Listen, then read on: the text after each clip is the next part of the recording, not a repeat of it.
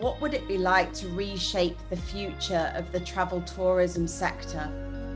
Obviously, the pandemic hit, the industry got decimated, probably more than most industries did.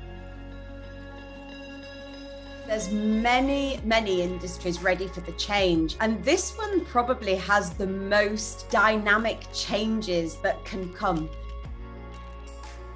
They need to realize that people, they want transparency of trade. And that means that brands, like in the luxury space, are going to need to move to the world of and be on and offline so that you can access all of the brands and not just the product.